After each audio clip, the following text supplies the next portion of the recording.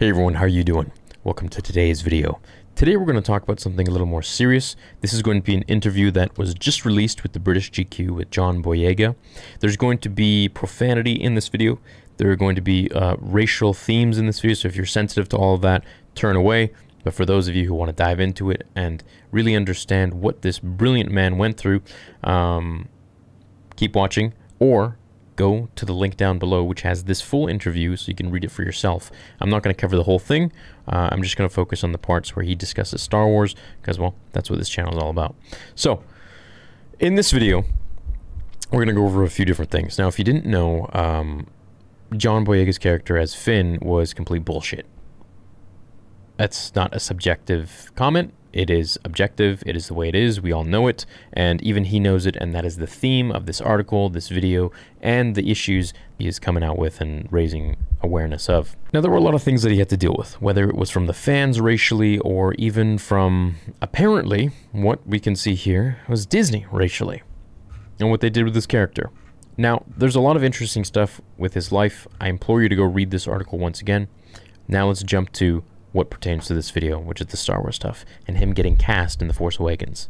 Well, now enough is enough. Almost after a decade in the business, after the life-changing, overwhelming, and at times stifling reality of operating within the sprawling Death Star of franchise filmmaking, he is just about done abiding by any old rules. As a certain Nigerian boat captain can grimly attest, which, if you read the full article, he almost died because someone tried to scam him for money. John Boyega is not really the man you think he is, and now he is finally ready to let the world know. For Boyega, 2017 was a year thick with opportunity. If capturing the role of Finn in 2015's Star Wars The Force Awakens represented the professional equivalent of an enormous poker win, then this was the period when he effectively staggered to the cashier window with an armful of chips.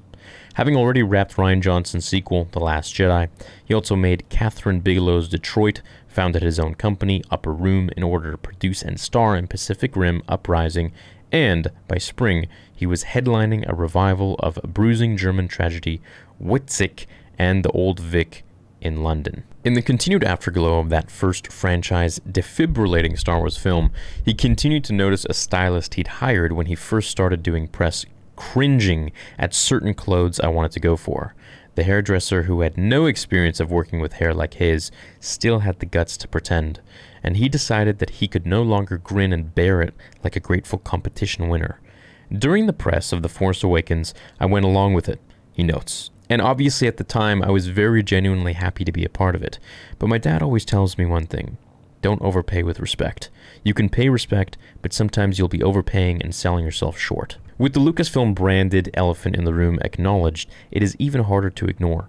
This is Boyega's first substantial interview since finishing the franchise, his first since last year's The Rise of Skywalker tied a highly contentious, hurried ribbon on the 43-year-old space saga. How does he reflect on his environment and the way the newest trilogy was concluded? It's so difficult to maneuver, he says, exhaling deeply, visibly calibrating the level of professional diplomacy to display.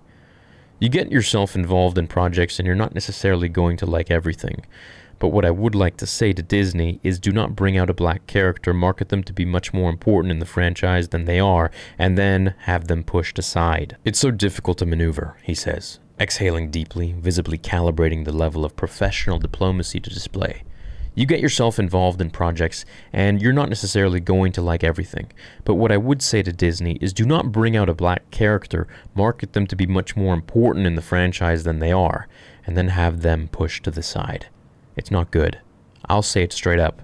He's talking about himself here, about the character of Finn, the former stormtrooper who wielded a lightsaber in the first film before being somewhat nudged to the periphery. But he is also talking about other people of color in the cast, Naomi Ackie and Kelly Marie Tran, and even Oscar Isaac, a brother from Guatemala, who he feels suffered the same treatment. He is acknowledging that some people will say he's crazy or making it up, but the recorded character hierarchy of The Last Jedi was particularly hard to take. Like, you guys knew what to do with Daisy Ridley. You knew what to do with Adam Driver. You knew what to do with these other people, but when it came to Kelly Marie Tran, when it came to John Boyega, you know fuck all. So what do you want me to say?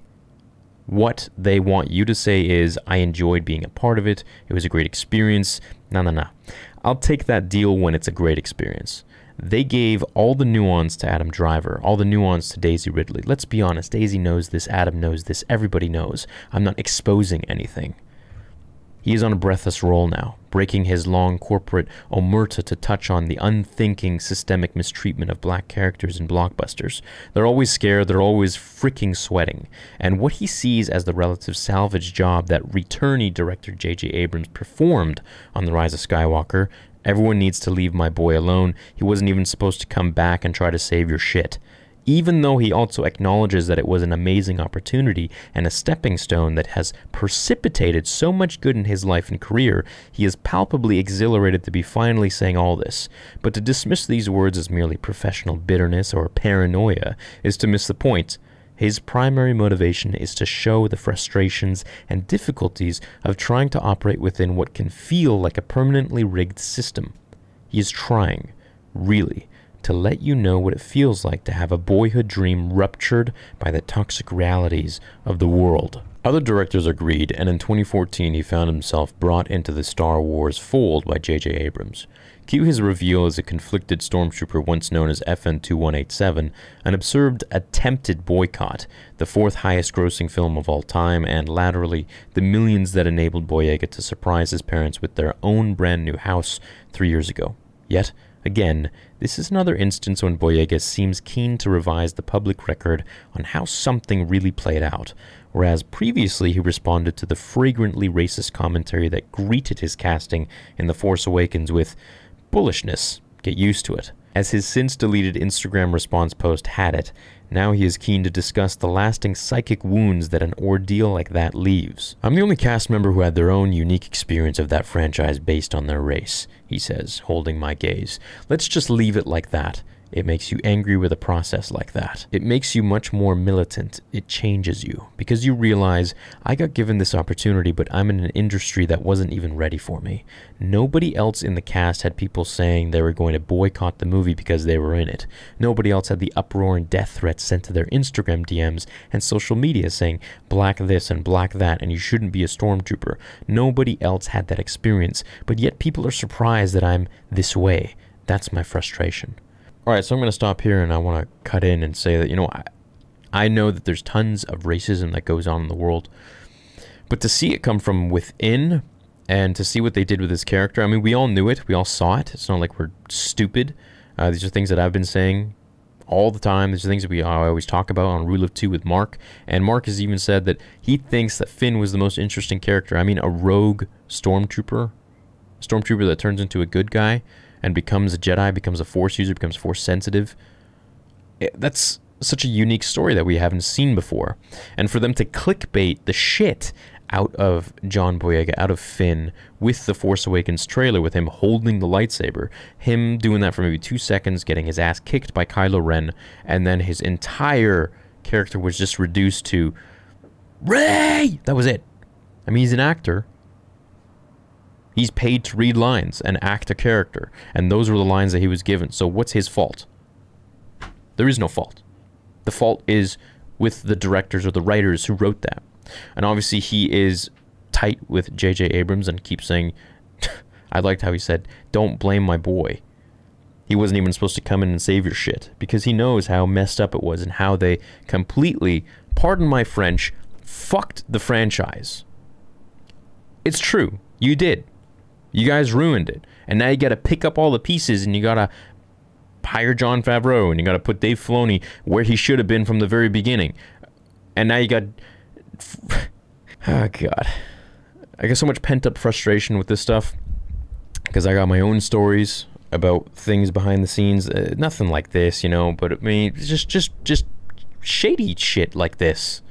It's just so weird. It's so weird, especially from a company where you think everything is so all-inclusive and this and that. It's like, why would you use his character? And you look at that poster, which was a big Twitter thing, the North American one versus the Chinese one, and you see the complete difference. And John Boyega shared it, and he's like, why am I this tiny little character in the poster, whereas in the North American one, I'm a proper size, according to my role? What is this? And you clickbait the crap out of me with the lightsaber and the poster. It's like just to be pushed aside at the very end. this has got me pretty riled up. I want to know what you guys think in the comments. Please go read the full interview down below. This is the kind of bullshit that needs to stop. Don't clickbait characters just based on color to be all inclusive and this and that, and then push them aside once you get your revenue, and reduce them to Ray. That's it. Like, there's a lot more you guys can read. It's a very great interview about his whole life and all his experiences with everything. So I'm going to link it down below. I'll catch you guys next time.